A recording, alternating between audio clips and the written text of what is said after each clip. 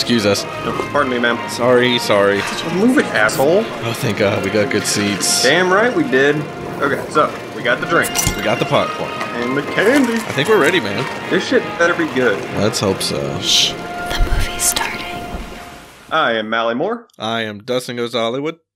And this is the Silver Linings Playlist, a podcast that tries to find the silver lining in some of cinema's bleakest endings. And I gotta say, I can already tell this is gonna be a jam-packed episode, so... I hope you did not masturbate today. Yeah, because you're about to blow your wad on this one. Alright. All right. Still getting used to the soundboard 5 episodes into this season. Starting off great. This is gonna be... God, I'm so happy we're doing this movie, because holy fucking shit. Why don't you take the lead then? Because I can already tell this you're gonna be fucking on. Guys, we're talking about Parasite. Yep. The Best Picture winner from last year, and God, just fucking sweeping up the Oscars. Deserved every one of them. Starring people, directed by a dude, produced by people, glowing from review. A different country, and it's fucking crushing it. It's one of those few movies that star people. Thank you for tuning in, everyone. This is, as Mally mentioned, the Silver Linings Playlist. I really do my research. If you're new to the show, welcome. Thank you for joining us. And if you are a returning guest, you already know what the deal is. We watch movies like Parasite that don't end in a typically happily ever after fashion, and we try to find the good in those movies. We try to gleam a little glimmer of hope, a silver lining, if you will, out of the rubble at the end. Parasite this is going to be a big one. There's a lot to talk about. So why don't we just skip the relationship that we have with this movie, because it's still fairly new to us, and let's just jump right into the details. What do you think? Works for me. All right. So as Mally mentioned, the year is last year, 2019. Director is Bong Joon-ho. I'm not going to bother listing who stars in this movie because I know I will butcher their names. But it stars I was wondering if you're going to. No, it stars a phenomenal Korean cast. All Korean production, actually. Budget of $11.4 million. Interesting. Has a lower budget. It? Had a lower budget than the movie we covered last week, Quarantine. That had $12 million. Yeah. Okay, that's nuts. Knowing some of the the VFX they did in this movie. Mm-hmm. Dustin, do you know about the VFX in this movie? Oh, I'm sure we'll get into it. Holy fucking shit. The VFX work in this movie is astounding. Managed to gross $254 million worldwide, currently at a 99% on Rotten Tomatoes.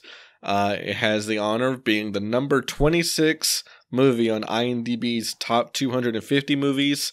As Mally mentioned, it did sweep the Oscars, winner of 4 Oscars, including Best International Feature, Best Original Screenplay, Best Achievement in Directing, and of course, Best Picture.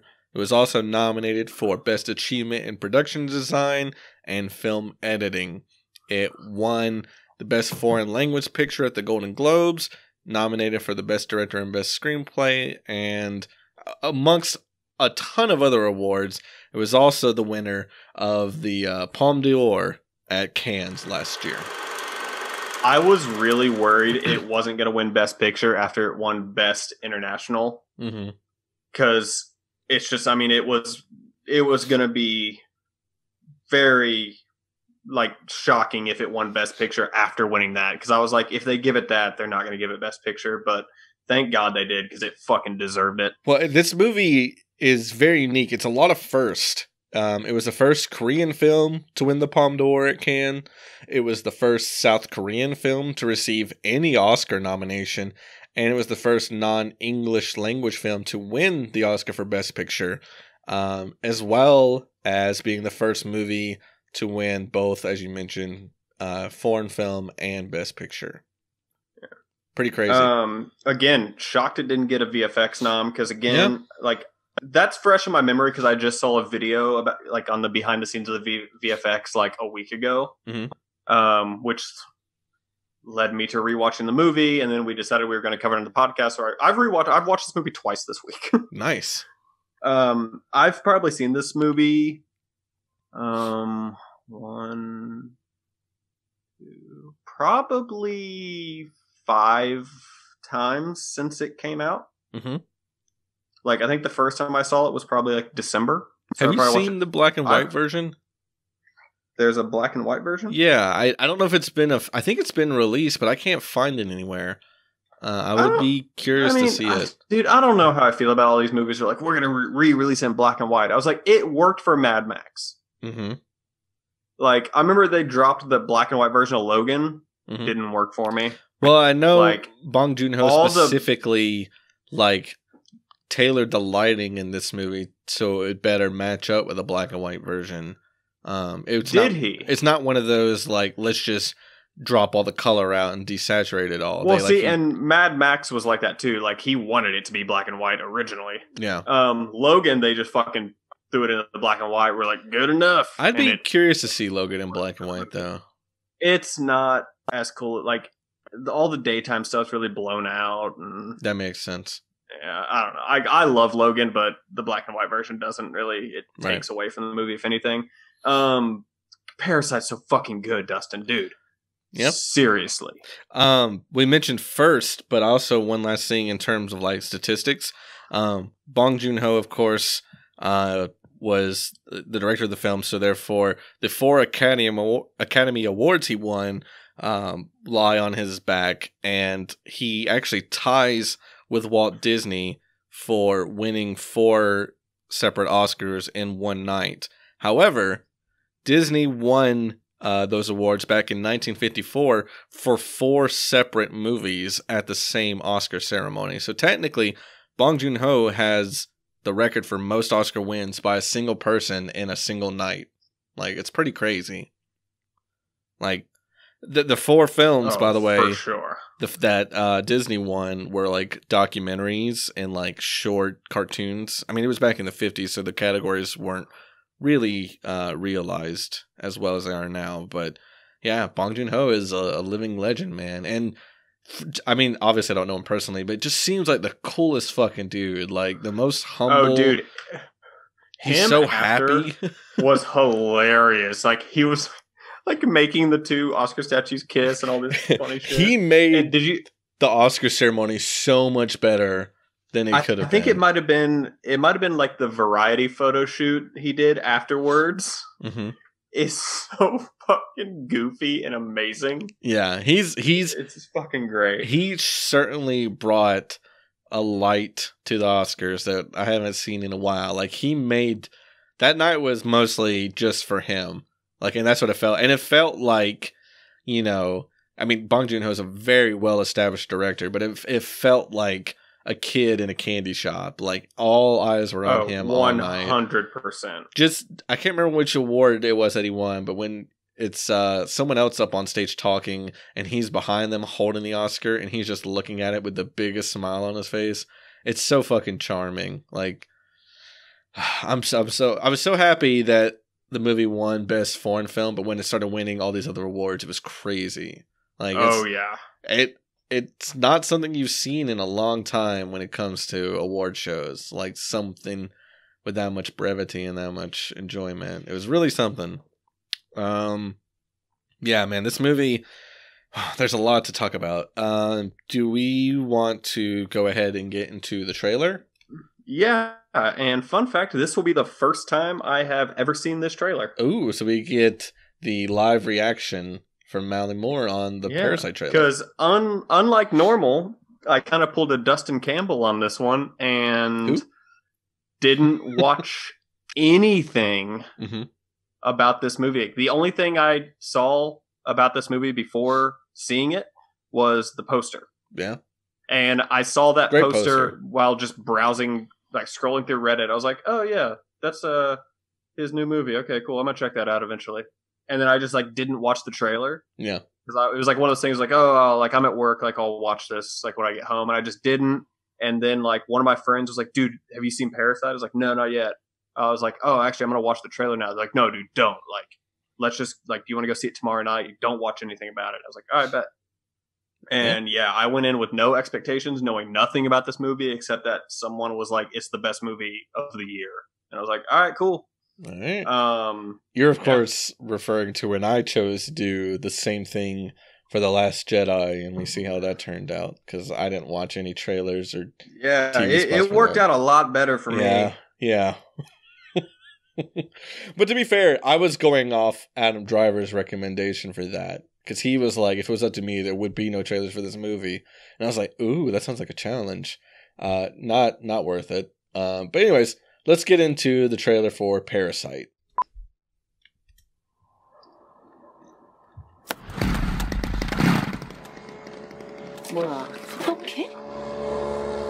It's just now dawning on me that this is probably not a great idea, since this trailer is all in Korean. Yeah, but I want to watch it. 얼굴도 좋더라. 건강들 하시고. 일거리가 없으셔도. 네가 내 대신 얘 과외 선생님 좀 해줘라. 영어. 대학생인 척하라는 거야? 구라를 좀 치지 뭐.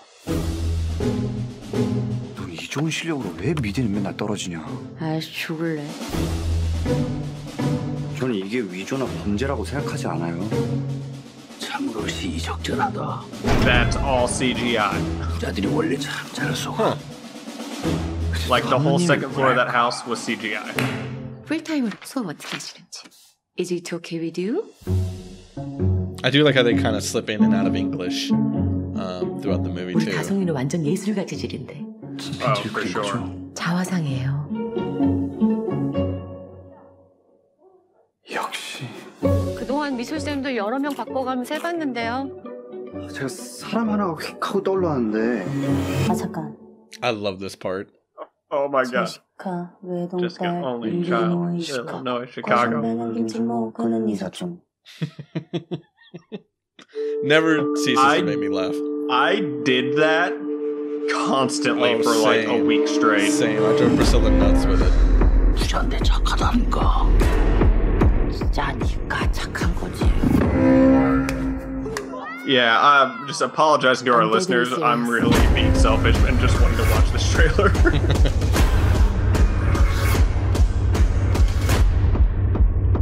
근데 지금 진짜로 이상한 게 뭔 것 같아.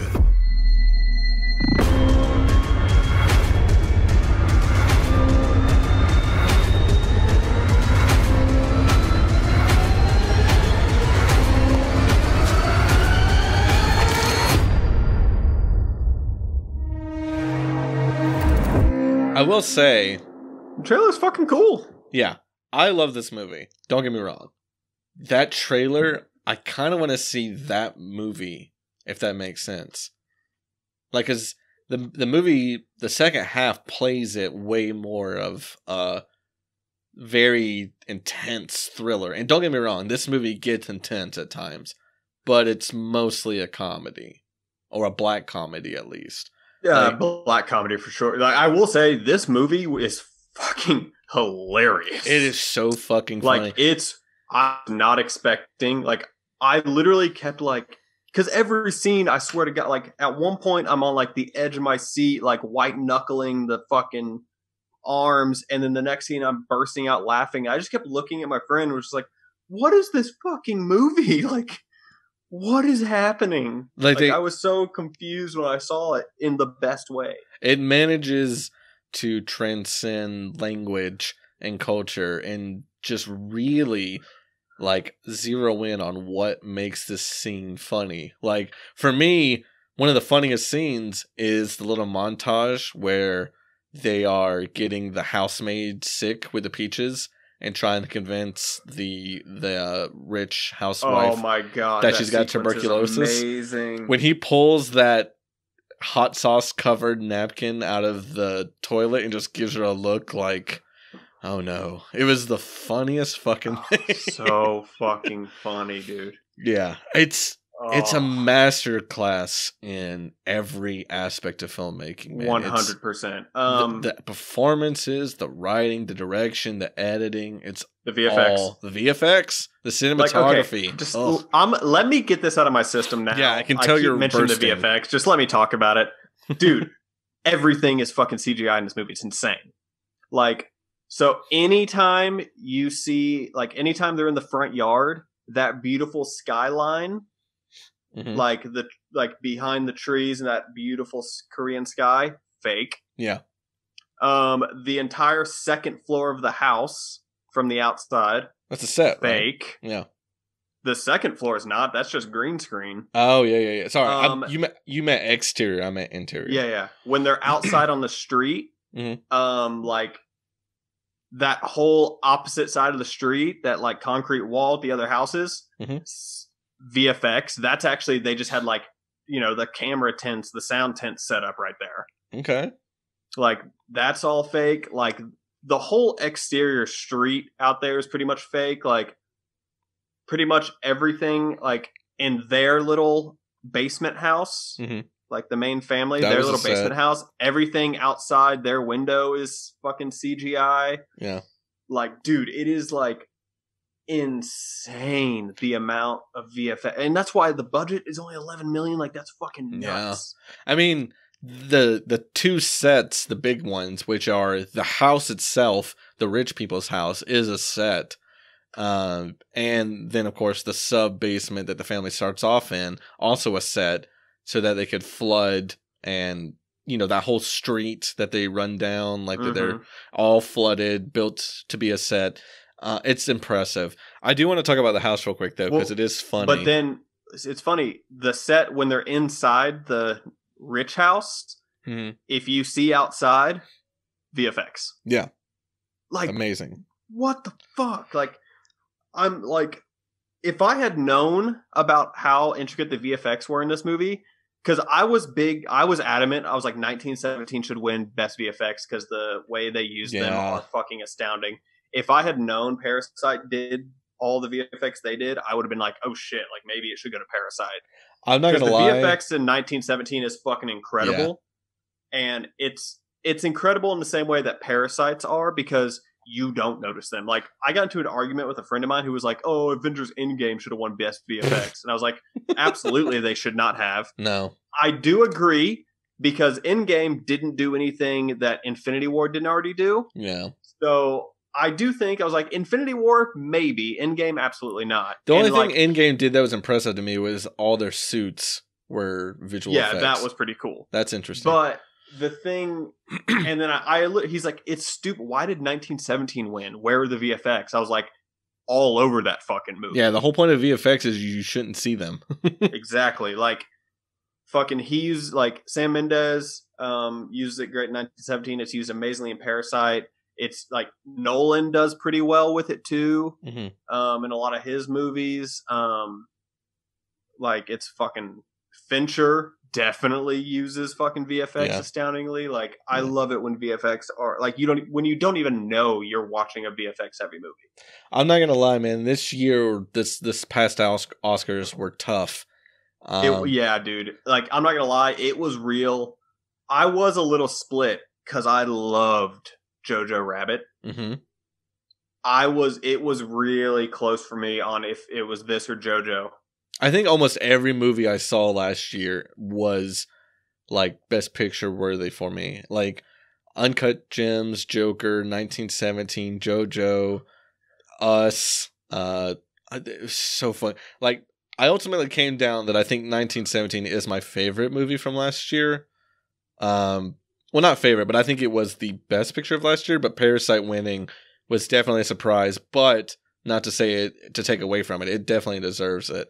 That being said, yeah, the VFX in this movie, crazy. And we were talking about the house, the rich people's house. It's interesting because Bong Joon-ho was actually the one who kind of initially came up with the rough design of the house. Like, he would sketch out like what the basic structure of it would look like, so it could be specifically built for a movie to be filmed in there. And really? he showed his sketches to his production designer, who then took it to a real architect to get his input on it and to actually like construct it. And the architect looked at it and said, "No idiot would build houses like this. This is ridiculous." I just love. I mean, the house looks amazing. I love every corner of that house. I love the minimalistic like flow of it. I love the harsh lines. I love how stairs are used. Stairs. 2019 was a big year for stairs. Between this movie and Joker, and I'm sure there's others, it was a big year for stairs. But yeah, every nook and cranny of the house, it's fucking great. I guess there's no point in delaying. We're already into it. Let's get into the movie. I have a lot I want to go through, but I know you probably have more. So where do you want to start? Honestly, I don't have, like, if you just let me go, I'll just sit here and rant about random shit with no coherent thought put into it. So I'm going to let you take the lead, and then I'll go on my smaller rants in between. Here's what I'll do then, because this movie's all over the place, and so are my notes. So I'm just going to go down literally in order of the notes I took. There's no like connective tissue there, so that's fine. We'll find jumping off points there. My first note was I love that they just put out there right before the movie even started that, hey, this movie won Cannes. Like, it has the Palme d'Or right at the very beginning of it. Because I watched this on Hulu. Honestly, biggest flex. I loved it. Of the movie. Loved it. Yeah, I just thought that was real ballsy to put it right out there. But I will say, I was kind of... I had this has happened to me twice with Hulu. Mm-hmm. Where I buy something, and then like 2 weeks, like literally, I bought this movie solely to show it to someone because she hadn't seen it. I was like, "No, fuck you! You need to see Parasite now." Mm-hmm. Because she just knew it from the Oscars. She's like, "Yeah, that movie that won all the Oscars. Like, you haven't seen it? Oh my god!" No. I bought it, and it was on Hulu the next day. Like literally, like a week later, they're like. Parasite coming to Hulu. I was like, son of a bitch. And dude, it is like that happened to me with Seinfeld too. Oh, I think I've told this story before, where I bought the entire Seinfeld box set, and then a week later, Hulu was like, coming to Hulu next month, the entirety of Seinfeld. I was like, son of a bitch. Yeah. This is why I shouldn't buy things digitally. Yeah. Because this happens every time I've done it. Because I usually just rent stuff. Yeah. Let's talk about the family. Because there's a lot to glean from there. Which one? The poor family, the main protagonist family. I love that this family is filled with not so great people. Like, they're all con artists. They're all in on it. But at the same time, their sense of what family is so much stronger than the rich family. It's obvious, like, opposites that you see there between the rich family and the poor family, but the poor family, you would think in a movie like this that at least one of the members of the family would not be in on this whole con artist way of living. They're all in immediately, and I love it. Like, the dad doesn't flinch at all throughout the movie with like the fact that their kids are conning these people. Like, even when they're talking to the pizza girl at the beginning of the movie, and they're trying to convince her to hire one of them as a full-time staff member versus just folding the pizza boxes, just the way they block that scene of the family all circling her, like the mom comes around on her left side, the brother on the right, the sister in the middle, they surround her like a literal parasite. They just cling to this girl. And like, on that scene, like right before like the fucking not fermentation, but what's the word I'm looking for? Fumigation scene. Mm-hmm. That fucking hilarious. So, oh no, don't close the windows. We get free fumigation. Yeah, and then the whole family's coughing, and he's just like still folding pizza boxes, folding pizza boxes, just like determined. And that's where this movie kind of flips your fucking expectations on its head, because you're like, okay, like. Again, I'm going into this movie knowing nothing about it. I hadn't seen the trailer. It's like, okay, so he's like, okay, so the dad's really determined to get his family out of poverty. Okay, that's where we're going. Yeah.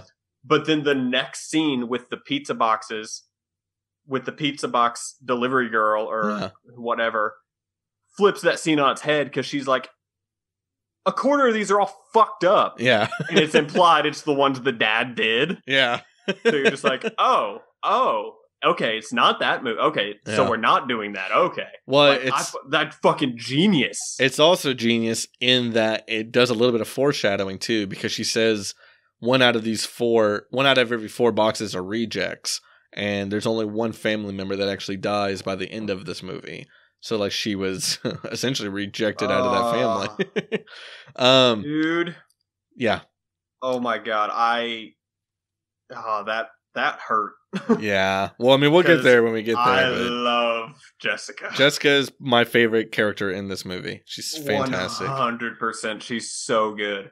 But yeah, I love this family. I don't understand fully. I mean, I get how they know each other, but when Min shows up, the family friend, it's weird because he clearly seems to come at least from a family of moderate wealth, like maybe not rich like the family we see later, but at least enough to like dress nice and carry himself.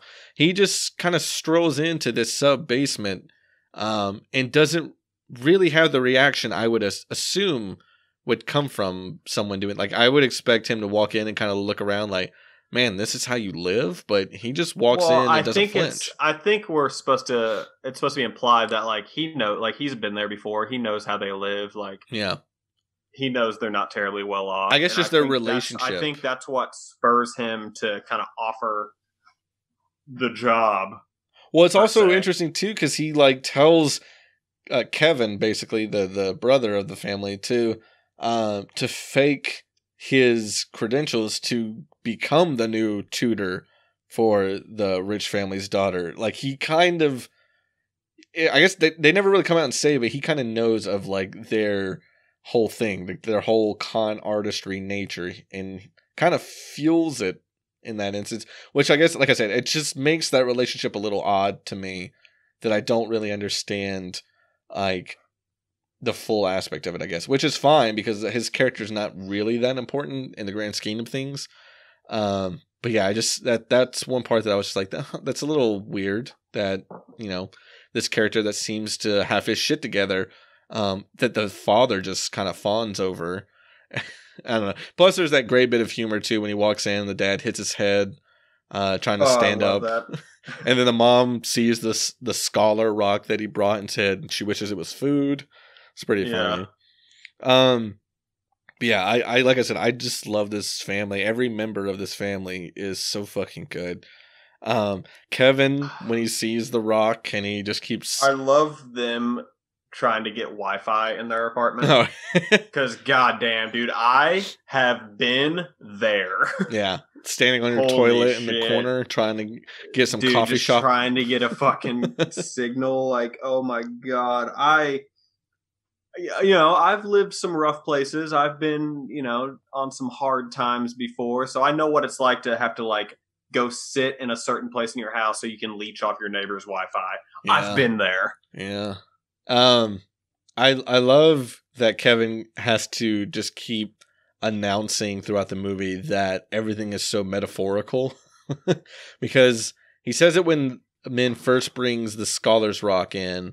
And then he says it later on too when they're at that food kitchen. But it's funny because the Scholar's fucking rock. That rock is the only thing I don't fully understand what its significance is, which is not unintentional. Bong Joon-ho has come out and said that, he didn't tell the cast what that rock symbolized.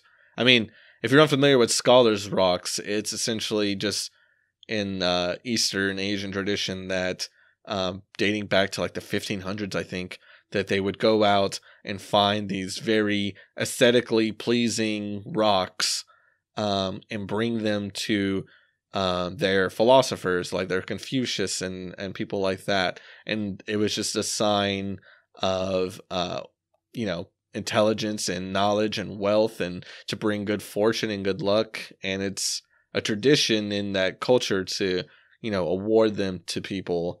But since I think the tradition's kind of gone away for the most part. But I don't understand the full significance of it in this movie.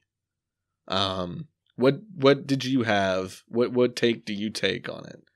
I mean, I think it's supposed to.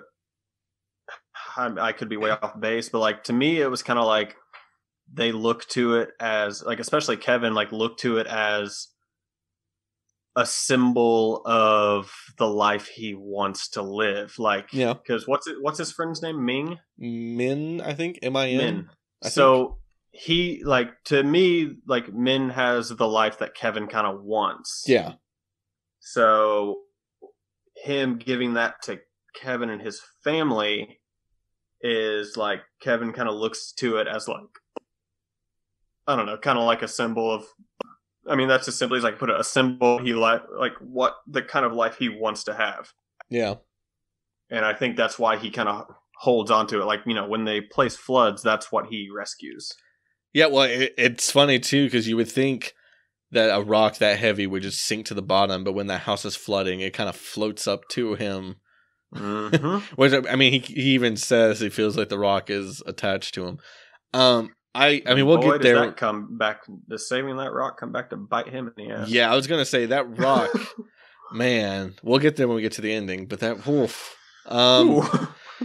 Guys, this movie takes a turn at one point. It's like you get two different movies in one. It's fucking crazy. We get a few different movies. That's like, true. It's more than two. That's true. Let's talk about the when they get to the rich people's house. Because I love this house. I've mentioned that, but I also love how Bong Joon-ho uses the structure of the house as a cinematography kind of like metaphor for everything. For example, the whole movie is about crossing the line, right? Making sure that the underprivileged don't cross the line and get too personal with the rich. And then he uses those physical lines throughout the movie. It's crazy.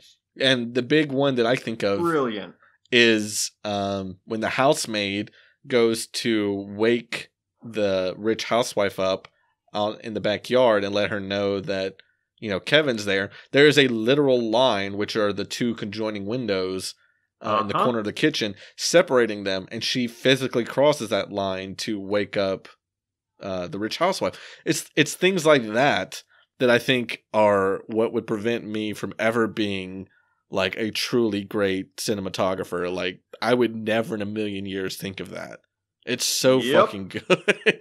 I mean, it's genius. That's what a best picture gets you. So. Makes sense. I found it interesting that even in other cultures, people still refer to Native Americans as Indians, which I thought that was a wholly American thing. So did I, but apparently not. Yeah, it kind of blew me away a little bit. I don't know if that was just like the rich being uncultured, or if it's truly just the world has kind of adopted that language. You know what I mean? Like, because the mom could be a little bit of both, honestly. Yeah, because like the mom is very. I like how Min describes her as simple. Because God, I love this character so much. Oh, she's great. That actress is phenomenal. I mean, the whole cast is great, but she's really good. Her and Jessica are the standout performances in this movie to me. She's easily. I love the simple mom. She's so fucking good. Dude, jumping around, but when the dad discovers the panties, oh my God, yeah, her reaction to them, like just that whole scene of him like explaining the whole possible scenario. Mm-hmm. Watch that scene, but only watch her, and it's fucking amazing. Her reactions to every little thing he says, so fucking funny. Well, like we saw in the trailer when he's whispering in her ear, you think it's something so sinister and dark that he's saying to her, and then she's just like, meth or cocaine. It's so oblivious. It's so fantastic. But yeah, no, that scene is crazy because that the rich father comes so close to figuring it out. Like, you think that's where the scene's going. Like, oh, they've managed to get the daughter in, they've managed to get the son in, and they finally got the dad into this family, and that's where the script's going to get flipped. Like Bong Joon-ho really plays well with that, you know, we've talked about it before, but subverting expectations to in a fucking the nth degree of good. Like you think he's figured it out, and then the movie goes in a totally different direction later. Like I don't know about you, but when they're having that meal and they're drinking and laughing on the floor while the rich family's gone, dude, when that doorbell rings, my fucking heart sinks. Yep. Like it's so. Well, and even like, so when the ex-maid shows up in that scene, like you think you know where it's going. You're like, oh, they're like the maid's gonna find out and tell them, like tell the rich family. Yeah. And the introduction of the bunker is bananas. Are you wrong? Oh, yeah. When that. Okay, another bit of fucking comedy when they go down to the basement and the woman's just against the wall. Just wedged between the wall and the bookshelf midair. Yeah. Dude, I noticed this last night when I was watching it. They put a fart sound in of her straining to push the shelf.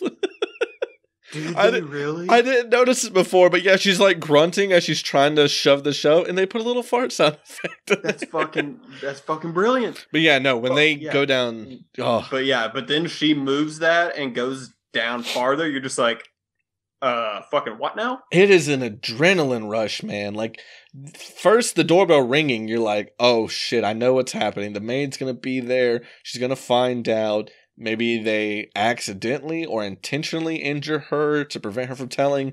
And then, I mean, that's inevitably what kind of does end up happening, but I don't think anyone could. There's a whole other layer. There's a whole other movie. There's a whole other movie down there. A whole other thing before we get to that point. It's so fucking good. And, I mean, we might as well talk about it since we're there, but her husband is fucking hilarious. The way he eats a banana, he deep throats it, is the most upsetting thing I have ever seen put to screen. I mean, we were watching this last night, and Priscilla loved this guy so fucking much. I love it because he's fucking course. Priscilla loved. Well, he's also kind of simple too. I mean, that's the character being hidden away for 4 years, not having that kind of social context and everything, but like this man is social distancing on a whole other level. When he's like, when they finally bring him up to the living room, and you know the whole poor family is cowering in the corner, so they the housemaid doesn't send the video, and he's like getting his back rubbed, and she's doing this whole thing about this send button is like a missile launcher. Like Kim Jung-eun's got his hand on the button, and he's just kind of looking up, admiring her with like his chin in his fist. Can we talk about the balls of this movie? A South Korean film. Oh my god! Drag North Korea. Yeah, like that? Yeah. Holy shit! Oh man. Also, something that's fucking brilliant. So earlier on in the movie, the dad's like, oh yeah, I did this. That was before the bake shop closed down. Yeah, the cake shop. After the cake shop, but before the noodle store. Mm-hmm. And then whenever you discover the underground bunker and you get the ex-maid's husband, she's like, oh, this, I put him down here because he had dead, after the bake shop. Yep. It's just like, oh my god, like they're the fucking like they're so similar. Like that's like, one of my notes. I was like, how popular are cake shops in South Korea that two men would both go into debt and bring their family down with them trying to open one? I don't know, but I'm starving. Yeah. Do you want peaches? I don't have my usual snack during this recording. I just had a cup of coffee and a bottle of water. I want to talk about it's been also I have been trying to find the recipe for that Ramdon dish. Yeah. Oh man, I got a lot to say about that. Looks so good. God damn, it does. It's actually made up for this movie, like the term Ramdon, which is essentially just ramen and, like she says, sirloin steak. It looks so fucking good. I kind of realized that after I tried to find a recipe, because there are a bunch of people like, yeah, that doesn't really exist, but here's our take on it. I'm like, that doesn't look like it did in the fucking movie. I'm sure Binging with Bobish, if he hasn't already, he'll probably make one. God, I fucking love it looks so fucking good. I also love the darkness and the comedy of this movie, when it's combined together, works so fucking good. Because I think one of my favorite shots in the movie is the flashback to the rich kid's first birthday when he's eating the birthday cake. Creepy as shit, and but that is hilarious. one of the best shots in cinema. Is that guy Yep. just eye level with the fucking stairs? It's horrifying. It's so fucking scary. Do you want to know my personal favorite, just the funniest moment in this movie to me? When the mom is making the sirloin dish and the ex-maid and she comes up the stairs and she just kicks her back down. It's a chef's kiss to end that little montage. It's the funniest thing, followed abruptly by the biggest "oh fuck." Yeah, she hits her head. It's hilarious when she kicks her, but 2 seconds later, when the maid lands and hits her head, you're like, "Oh shit, just got real." Well, that's the thing. This movie just flips your mood at the fucking drop of a hat. Mm-hmm. Like, talking about chef's kiss, I love the payoff of when the mom is talking to Jessica about how something traumatic happened to the son on his first birthday, and they're like, oh, he came downstairs and saw something, and then you realize what it was later, and that's horrifying. But then there's the comedy of, oh, it's the son's birthday again, and the mom says, oh, we made him the same exact cake he had on his first birthday, and we'll call it his trauma cake. And then, of course, what happens. It's so, it's a fucking chef's kiss, man. It's mwah. It's fucking perfect. This movie, like I said, it's a masterclass in screenwriting. It's fucking great. Yeah, I got so much other stuff to go on. Is there anything else you wanted to bring up off of that? I just want to talk about how stressed out I was the entire time the family was hiding under the table. Oh, God, yeah. Holy shit. That's one of the saddest scenes in the movie for me, followed by one of the funniest. Oh, dude. When they're crawling out and the sun wakes up, that's another moment where you're like, oh, they're fucked. Yeah. But then they get away just fine. Yeah. And then, dude, the sequence of them walking back to their house, fucking heartbreaking, and it's fucking brilliant because they're constantly just moving down. Yep. Like down and across the screen, down and across the screen, like literally walking down, like descending back to their actual world. It's fucking brilliant. Well, and then when they get back and everything's flooded, it's disgusting. Even further back than that, I found one of the saddest scenes is just the dad being trapped under that table with his kids and having this, their boss talking so much shit about this dad and how he smells terrible and only people that ride the subway smell like that. And the dad's just got to live with that shame of his fucking kids hearing somebody talk about him like that. But then, also, fuck that. I used to ride the subway all the time in Chicago. Go fuck yourself, sir. Then it's followed by one of the wildest sex scenes I've ever seen. That might be actually the funniest part of the movie to me. When dude, yeah, no. When they start talking dirty to each other, oh, y'all some nasty motherfuckers. I mean, the line of wear those cheap panties and I'll get really fucking hard. Oh, followed by the woman saying "buy me drugs" over and over. Oh, it's fucking perfect. Yeah. This is somehow one of the funniest, one of the scariest, one of the most tense fucking movies. Like, he balances those things so fucking well. It's phenomenal. It's insane that, we're talking about all these scenes out of context. Like, if you haven't seen the movie and you're listening to this, it makes one, no sense. What the fuck? Two, you're probably like, this movie sounds fucking weird as shit. And you would be right. But it's also perfect. I would say it's unfortunate if you made it this far and you haven't seen the movie, because you would be remiss to not go in as blindly as possible. If you're still listening to this, go fuck yourself. I mean, there's no way. There's no way you could be prepared for this movie. I mean, even if you know any portion of it, like out of context, all these scenes sound ridiculous, but they go together. In context, they're kind of ridiculous, yeah, but true. it's amazing how it comes together. The crazy part is brilliant. this isn't a fluke either, because Bong Joon-ho is a phenomenal director. Like, oh, dude, I've only seen a few. Awesome. Yeah, I think the only movies I've seen of his are The Host and Snowpiercer. I didn't finish The Host. Never watched Okja. Okja's fine. That's kind of what I heard. Like, it's fine. I mean, I'll go ahead and show my cards. That's my pick-me-up movie alternative for this one, just because it's Jake Gyllenhaal is fucking wild in that movie. But no, I love it when Jake Gyllenhaal goes full wild. He's real fucking wild in this one. But no, like Snowpiercer also might be a potential episode for this show. Fucking brilliant. I'm actually kind of curious to watch that TNT series that they have for Snowpiercer. I think Jennifer Connelly's in it. Because it's a TNT series. Yeah, I mean, I'm going in. I was real wary. confused when it was announced it was a TNT show. Like, if HBO or like Netflix or Hulu or Amazon, like literally any, or if even like FX, I would buy a Snowpiercer show on FX. I mean, every channel gets but TNT, one. Really? Every channel gets one, man. AMC had Breaking Bad. USA had Mr. Robot, so maybe TNT, maybe Snowpiercer is their one show. Maybe. Yeah. I mean, I'm interested to see it. I'm also interested to see this Parasite miniseries that he's got going on. Like, I don't know if it's just going to be this movie broken up into chunks or like what the plan is for it, but I am curious.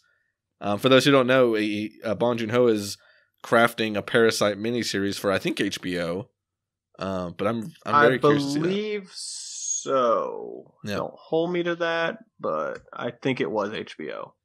I wanted to go back real quick. Like I said, I'm just going down the list of my notes here.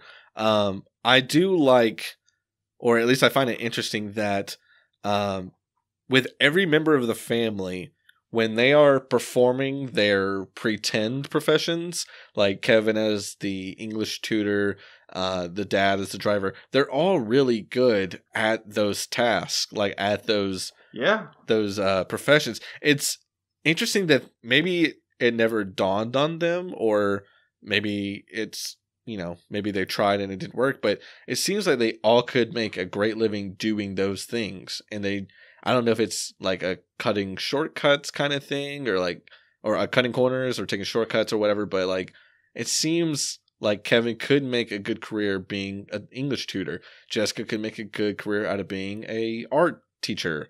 I love the sequence. Like, I love the whole scene of her like going for the interview, and then like the son being completely crazy, and then her like afterwards, her just like snapping her fingers, and he like obeys her. And I love that we don't get to see that either. Oh, it's brilliant.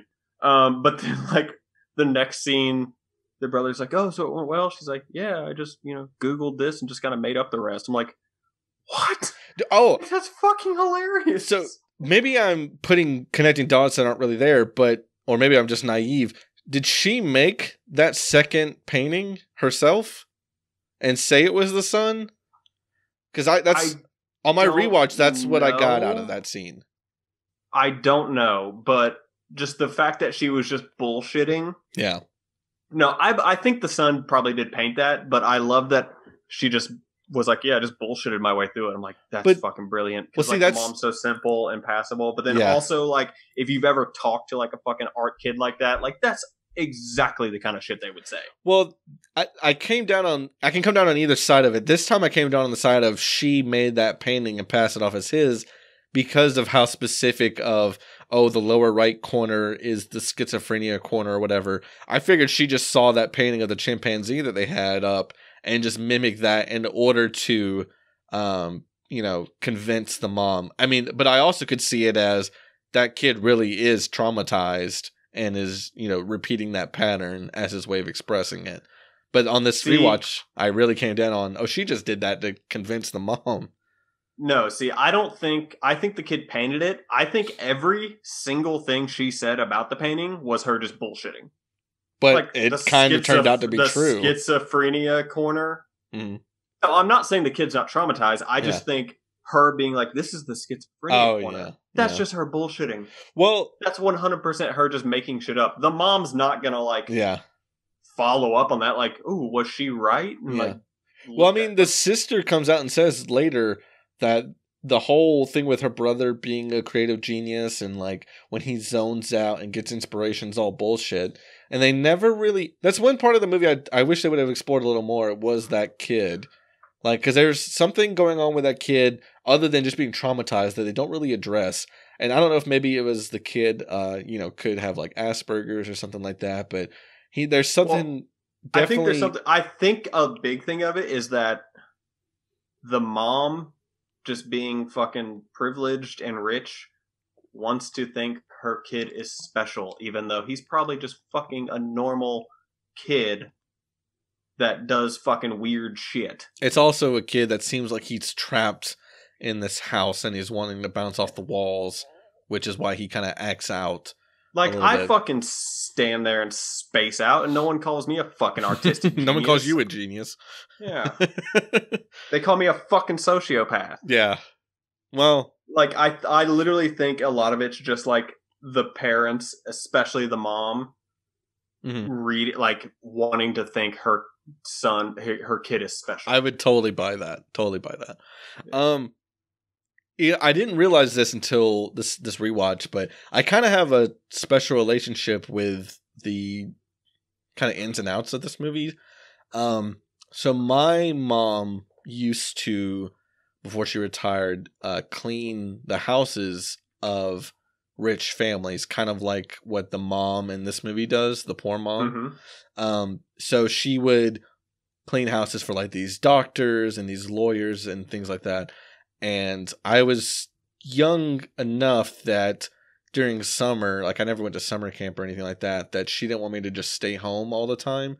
So she would bring me along to either play with, the rich family's kids while she cleaned the house, or sometimes the best times was when the family was gone and away. And she was like, look, you're going to come with me. I'm going to clean the house. You can kind of just hang out. They've got a pool. You can eat whatever's in the fridge. If we had a good relationship with that family, they would like let me watch their TVs or play their kids' video games or stuff. And I gotta tell you, it's fucking awesome. It's fucking awesome going into someone else's house, eating their food, using their pool, and watching their fucking TV. It's fucking dope. I wish she still did. I'm sure it is. Yeah, I didn't even think about that until watching this movie. And when they showed, the family sitting on the floor drinking the liquor and eating, I was like, man, that kind of brings back some fucking memories, man. Like, I never drank their alcohol, but I definitely would rummage through their fridge and shit. It's pretty great. I highly recommend it. 10 out of 10. Eat other people's food, especially rich people's. God damn it, I'm hungry. Yeah, I kind of want some Ramdan now. I think I am going to look up some fake recipes after this. What's next on your list, bud? I found, as horrifying as it is, watching Jessica rub the peaches all over that old housemaid's face was fucking hilarious. Like right before the montage 100%. Of the family coming home. And she just goes to the fridge, grabs the bag, and just dumps them all over the woman. This poor woman. Fucking hilarious. That whole like fight sequence, as I'm gonna call it, is fucking amazing. Oh, I love when they cut to the wide shot outside, and it just looks like a Renaissance painting of like the family, the two families clashing and climbing over one another. It's fucking great, dude. So I also love how the housemaid switches on a dime of like being so kind and calling the poor mom sis and everything, and when she pieces together what's happening, she calls her a filthy whore. So quick. Oh, dude, another little Jessica moment. I love this is when they're just being happy, eating all the food and shit. Like Kevin pulls out the diary, and Jessica grabs it. She's like, "How? Like you're such a dick. Oh yeah, how you gonna read someone else's diary?" And then immediately lays down and starts flipping through it. Dude, she gets blitzed in that scene, like real quick. Yeah, she does. She goes fucking. Jessica don't fuck around. She goes hard. Yeah. My next note was it's towards the end. I guess we can. All my notes for the rest of the movie are pretty much at the end. We can go ahead and recap that. Do you want to, or do you want me to? Where do you want to start as the end? I was going to start with The climax of the movie is, I guess, more appropriate for what I'm looking at. So the birthday party? Yeah, so okay. I can't remember the guy's name, but the guy in the bunker coming up out of the stairs is kind of where I consider. So we got the birthday party going on. Mm-hmm.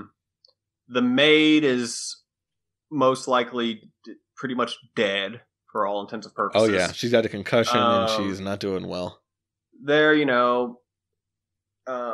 being forced to help set up this birthday party, and the ex-maid's husband manages to free himself and make his way upstairs. After brutally injuring Kevin. Yeah, so he chases Kevin up the stairs,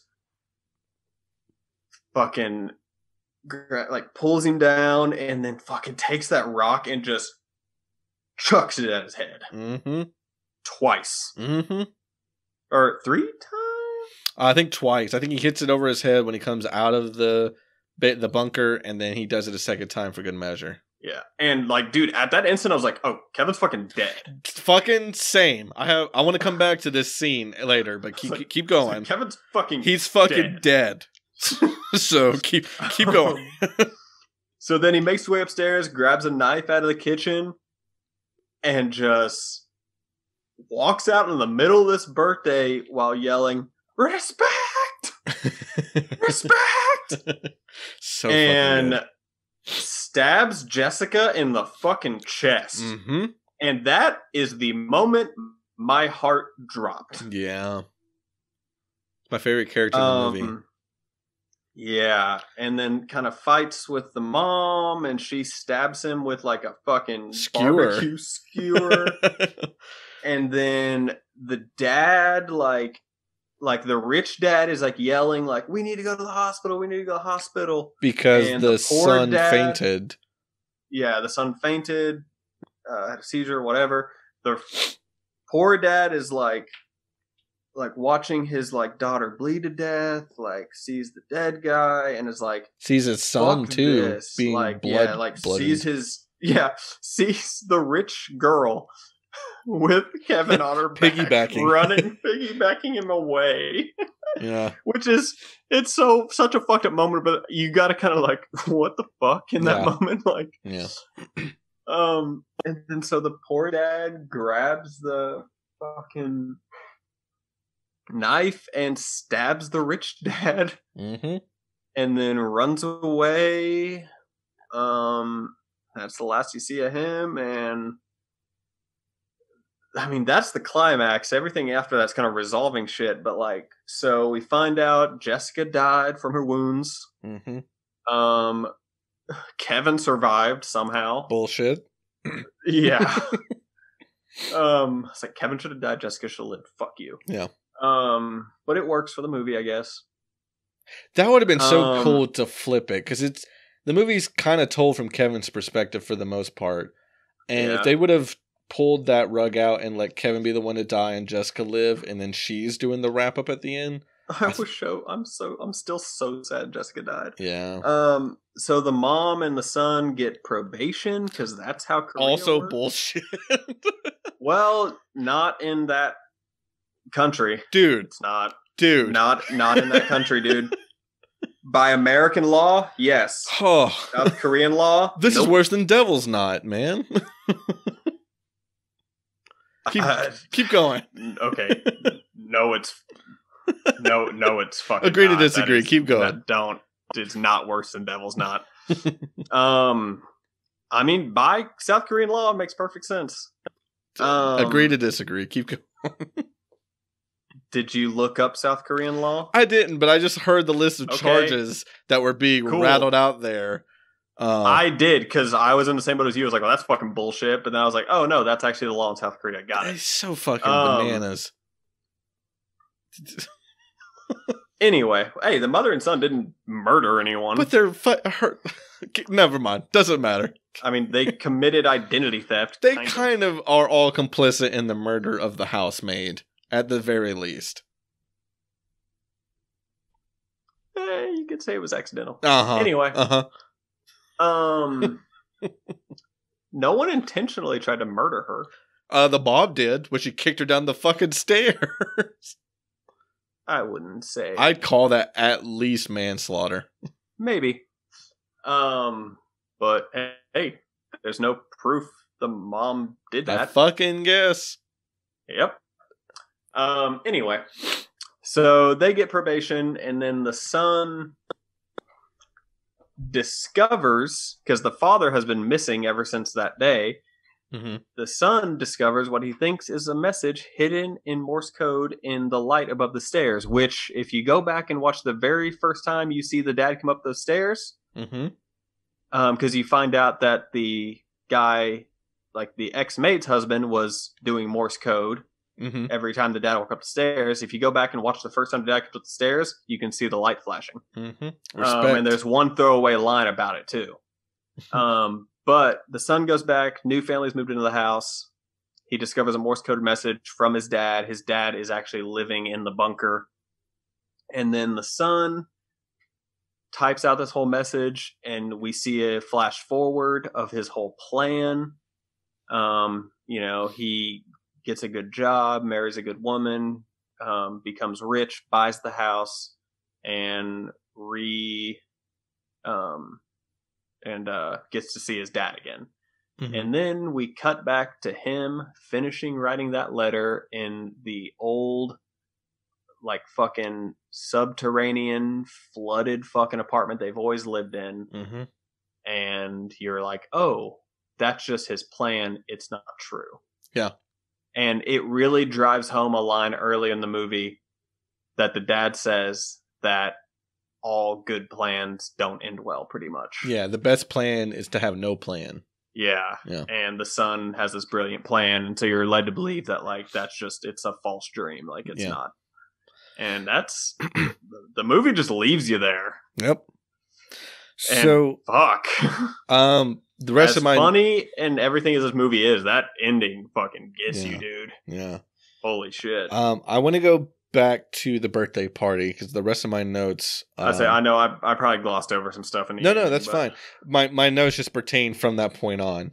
It's a very convoluted ending. It's crazy. The one line of the movie that sticks out to me is indicative of the entire point of the movie. The entire message is when the poor dad and the rich dad are hiding in the bushes in their Native American garb, and he's telling the poor dad, here's what we're going to do, for our son's birthday. We're going to jump out, pretend to attack Jessica. My son will save her, killing us, and then he wins the day.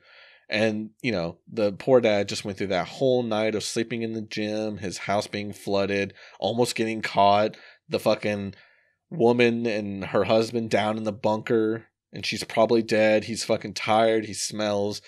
And I wouldn't say he crosses the line, but he's like, oh, your wife must really love surprises. And he's like, yep.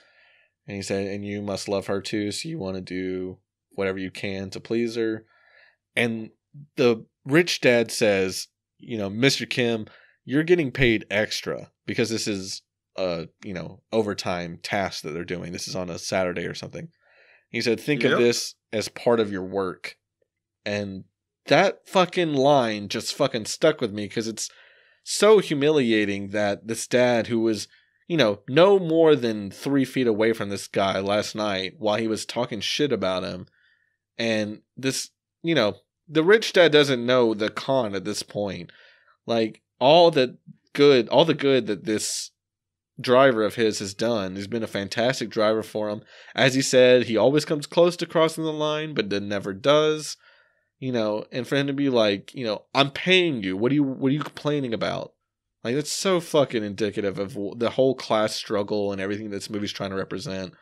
And it was at that point that I was like, yeah, on this rewatch, I was like, I kind of don't mind that this dad dies, honestly.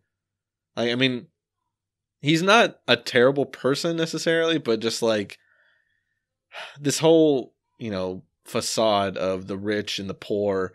And, if you just throw money at whatever you want, it doesn't matter the humility of whoever it is that's got to reciprocate on the other end. And it's just, like I said, it's just indicative of this whole movie. I mean, there's three different layers of that. There's the rich family, the poor family, and then the family in the bunker. Like, they all have to deal, shit rolls downhill. I mean, it's why stairs are so prominent in this movie and have such a powerful motif in them. Like, every single scene almost has a set of stairs in it, either someone going up or going down. And yeah, I don't know. I just, especially with what's going on, with this pandemic and how we keep, I mean, rightfully so, calling these people that work at grocery stores and people that work at pharmacies and such, calling these people heroes, it feels very patronizing to me to do that when, I can already see that when this is all over, we're just probably going to go back to treating those people as a collective how we have been. Like, I don't really see much change coming from, how the general public treats, a hostess at a restaurant or the grocery bagger at a grocery store. Like, those people are heroes for braving themselves every day going out during this virus and this lockdown. But what would be better is treating them with respect and paying them more. And America's not going to do that. And that line really hit differently last night watching this movie. Yeah, you can throw money at something and get something done, but I don't know. There's more to it than that. And I don't know. That line coming right exactly when it did was just the perfect. No other line right there would have held as much weight for me. Like, that was the entire premise of the movie for me. I'm right there with you. It definitely hits the nail right on the fucking head. And especially because that's right before shit pops off. Like, if they weren't so, and the fact that the rich mom keeps calling this an impromptu birthday party with how extravagant and elegant it is, it's not an impromptu birthday party. Oh, dude, like, I almost feel like sympathy for the rich mom throughout the whole movie until the montage of her shopping for the party. Yeah. And then I'm we'll get drunk in the daytime. I was like, you fucking bitch. And she has her feet up on the headrest in the bins, and she has the nerve to put her finger to her nose when she smells Mr. Kim and roll the window down. Like, if you ask, and this goes for any profession, if you're asking someone to work overtime, you have to lower your expectations that they're not going to come in with, their normal Monday through Friday kind of attitude. You know what I mean? Like, if I get called in on a Saturday, I'll show up. I'll do my job. But if I'm in fucking t-shirt and shorts, I don't want to hear any bitching about the fact that I came in t-shirts and in shorts. I'm doing extra work. Dustin? You're in t-shirt and shorts right now? No, absolutely not. I don't wear shorts. Yeah. I'm pretty sure you wear a t-shirt and shorts like every fucking day. I fucking do. But you know what? I don't want to hear any lip service about it when I come in on a Saturday. How long have I known you? What are we, like 3-4 years maybe? It's been a minute. I wear have jeans. Seen this man in pants. I'm just going to assume at least once. I can't think of a time specifically. To be fair, we were in Florida, and it's never cold enough to wear jeans there. And now I'm in California. Because I wear jeans. I would, but almost every day I lived in Florida, and every day I've ever spent in LA, and every day I spend in Georgia. But I mean, you get what I mean. Like, if my boss wants to make a fucking comment of like, oh, you came in with dirty shoes on or whatever, I mean, like, dude, it's a fucking Saturday. I could easily just go home right now. I don't have to be here. That kind of mentality is where I come from. True. Like, I'm doing you a favor. Like, legally, I don't have to do this. I don't know. Anyway, the climax when the guy in the bunker does hit Jessica with a knife, and the kid faints after seeing that guy again, and then the rich dad and the rich mom freaking the fuck out, not at the fact that this woman they've grown to know and care for has just been stabbed by a crazy person that essentially just came out of nowhere, but the fact that, my poor kid fainted, didn't hit his head, didn't get injured, just fainted, and just not acknowledging at all that this woman is bleeding out in front of him, and it's just like, I need the car keys, throw them to me. Like, you fuckers care about Jessica, goddammit. And then the dad has the nerve, the rich dad, to also put his finger to his nose when, reaching for the car keys that are by the guy from the bunker as well. I can't blame him as much on that one because that guy did not smell good. True, but I also don't blame Mr. Kim then for stabbing that dude in the heart. Fair enough. Also, it's crazy because Jessica gets stabbed, and then you see what the dad's saying, which is, his daughter bleeding out, his wife still being attacked by the guy. Like, she gets cut up a little bit too. Looking over, seeing his son covered in blood being carried away, all the panic, all the freak out, and then oh man. And you have that, and then you cut to Mr. Park, the rich guy, talking to the guy from the bunker. He's like, "Oh, you know me?" He's like, "Yeah, I know you. Respect." Respect. The horror combined with the tragedy, and then cutting right to the comedy. I yelled respect a lot. Oh, respect after I saw this movie too. Respect might be getting added to the soundboard. The amount of times I have yelled that at work. Yeah. Oh, it's great. It's a miracle I'm not the most hated person in the production office. But yeah, I mean, my only other notes is I feel like the ending VO between the dad and the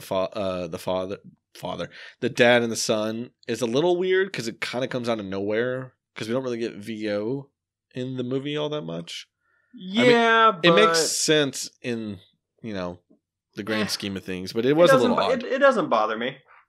Usually when VO comes out of fucking nowhere, it bothers the fuck out of me, unless you're Tarantino.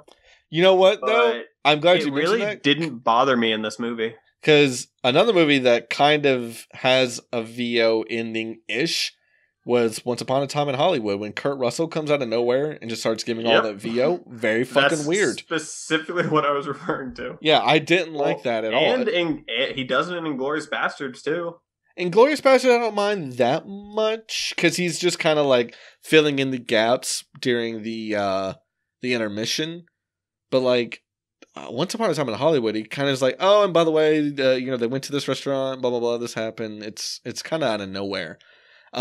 Yeah. It just made me think, though, between that and when we see the son in the snow climbing up the mountain to get a better view of the house, that there's a lot of Korean movies that end in the snow and that ends with, VO wrapping up things. Because I was thinking this, Old Boy, Snowpiercer. There's a lot of Korean movies just really like ending with snow. I don't know. This is a weird... good point. Yeah. I hadn't thought about that. But my only other note about the ending is that it is kind of heartbreaking that his father being, wanted for murder and his sister dying is what motivates Kevin to get his shit together. It didn't take them living in a sub-basement. It didn't take them willingly letting fumigation fumes come into their home. It didn't take drunk people pissing basically all over their house. No, dude, just took some good old-fashioned conspiracy and murder. Yeah, it is sad. My man's out here living the American dream in South Korea. Yeah, it is. It's not a great ending in terms of it's not very uplifting. It really does kind of... I mean, if it was an uplifting ending, we wouldn't be talking about this on this show. It does. It really hits the reset button on that whole fantasy of him getting married. Speaking of which, it pulls the La La Land ending. Yeah. Where it shows you everything you want to see happen to these characters, and at the last seconds, that could happen, but is not. Yeah. It's just oh, you fucker. Speaking of which, if that fantasy were to happen, how crazy... I kind of want to see that movie from Kevin's wife's perspective. Because she has to come into that house not knowing anything, right? Kevin's going to have some fucking... I want to see Kevin just... I want to see him trying to pull... Yeah, no, I would... Maybe that's the miniseries. It's going to be like Ricky and I Love Lucy. Kevin's going to have some splaining to do. I kept thinking that in my head just now, and I was like, I'm not going to do it. I'm not going to do it. I'll do it. You went there. Yeah, that's all I got, man. Is there any other things you wanted to talk Parasite. about? That's Parasite. All right. We gonna do our little goofy little segment? Yeah, let's do you wanna do Prop Cop? Let's go. Let's do it. So for those uninitiated, the Prop Cop is where Mally and I pick one prop from the movie that we would like to own the most. Mally, do you want to go first, or would you rather I? I want that bowl of food. Oh, the Ramdon? I want the Ramdon. You want that as the prop? Yeah, because that shit looks so good. You're just hungry. Yes, we've established that throughout this entire episode. I'm fucking starving. Okay. All right, then. I don't know if that fuck you, it counts. I want it. You gonna ask me what I want? Do you want the fucking rock? I want Jessica's panties. No, I probably. Oh, I would. Buddy, no. I would probably pick. What's the matter with you? The little kid's Native American tent that he has, and I'd give it to my son. That was actually a strong consideration for me. Yeah, it's pretty cool. I didn't want to go with the rock because I figured that was too obvious, and also that rock. If I wasn't so hungry, I would probably go with his bow and arrow. Oh yeah, that's pretty cool too. No, I didn't want to pick the rock though because that rock's got some bad juju around it. So true. I figured that tent. True. My son has a tent, but I mean, he could use a teepee. That'd be kind of cool. Plus that thing, I like how they're like, is it going to get damaged in the rain? And they're like, oh no, it's from America. It's fine. Oh, sure. The only other thing I wanted to talk about is there was an article that Vulture did with Bong Joon-ho. They did an interview with him when the movie was released, where he pretty much comes out and debunks the ending of this movie with the whole fantasy Kevin has. I got a quote here I'm going to read from that interview. It says, maybe if the movie ended where they hug, talking about Kevin and his dad in the front lawn, and fades out, the audience can imagine, oh, it's possible to buy the house, but the camera goes down to the half basement.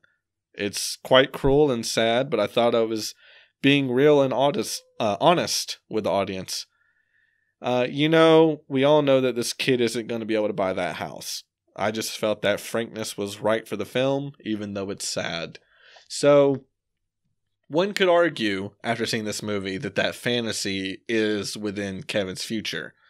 But the director himself has pretty much said that's not the case. That's specifically why we go back to that sub-basement and mirror the opening shot of this movie with the, socks hanging from the ceiling? Or what was that? Something like that, yeah. He's pretty much coming out and saying that it's not going to happen. Which is going to make for some interesting silver linings. Which, of course, is the whole reason the show exists. We watched Parasite. We talked about it. Now, we've got our work cut out for us. We've got to come up with silver linings for Parasite. So, it's tough. It's tough. I can go if you want me to, because I might be going with the obvious one. Yeah, go for it. Given the circumstances of the movie, something we kind of briefly talked about, Kevin and his mom are very lucky to have only gotten probation, which, again, it's kind of baffling if you think about the events of the movie and how they're tied to them. But even though, Kevin making enough money to one day buy the house and free his father is maybe a pipe dream, he does have his freedom, and somehow his cognitive function still intact after getting his brains turned into jelly from that rock. So there is a possibility. The possibility is there that he could one day do it. He could buy the house. And if the events of the movie don't inspire him to get his shit together, I don't think anything will. But I think that while maybe buying the house is the goal line, getting on the path to that goal line is certainly within Kevin's future.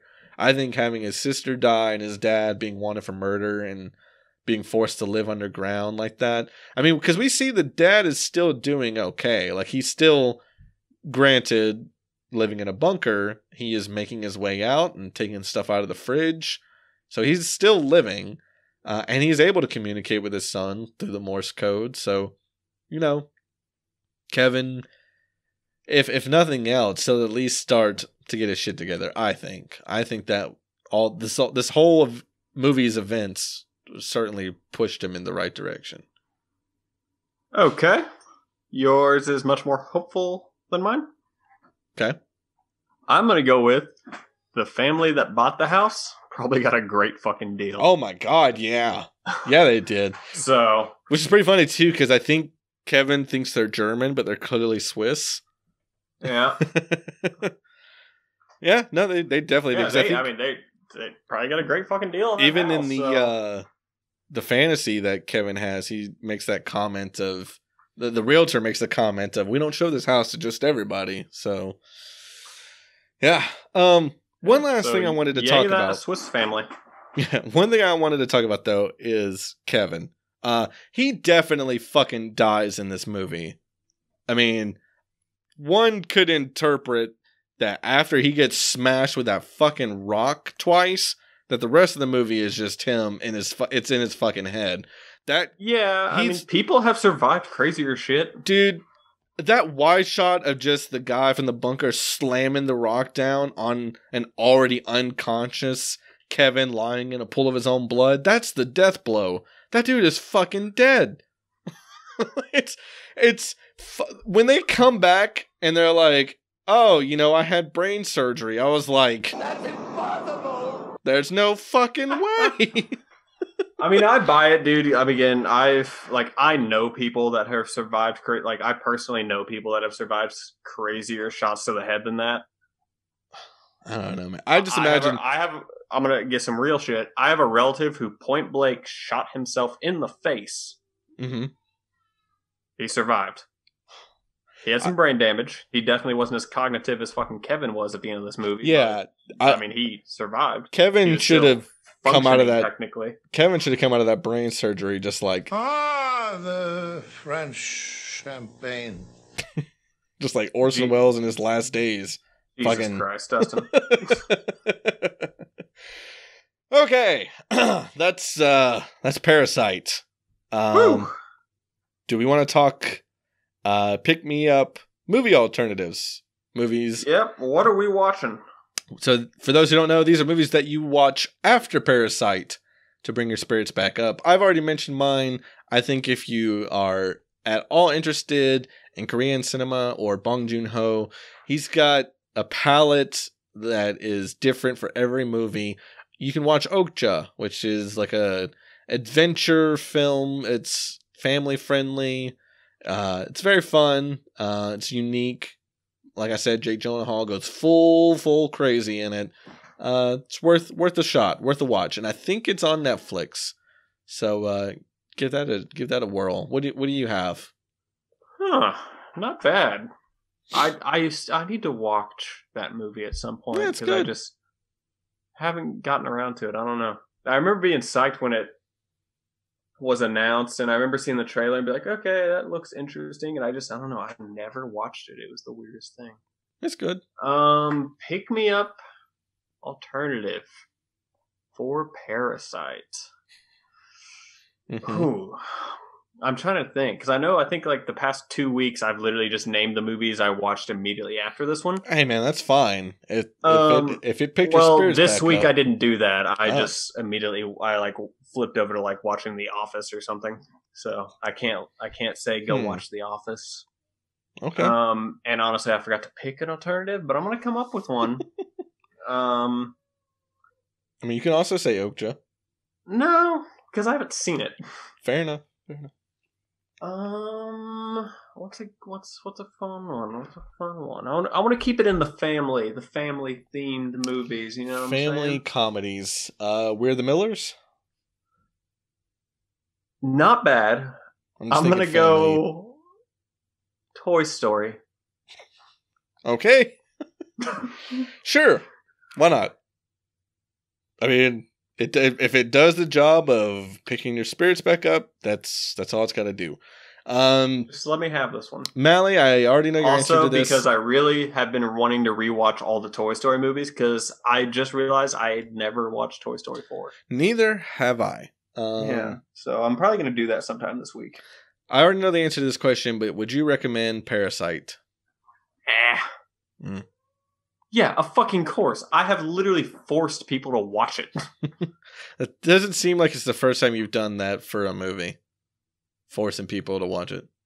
No. Definitely not. Yeah, I mean, you don't need my recommendation. The movie won 4 Oscars, including Best Picture. So yeah, definitely watch it.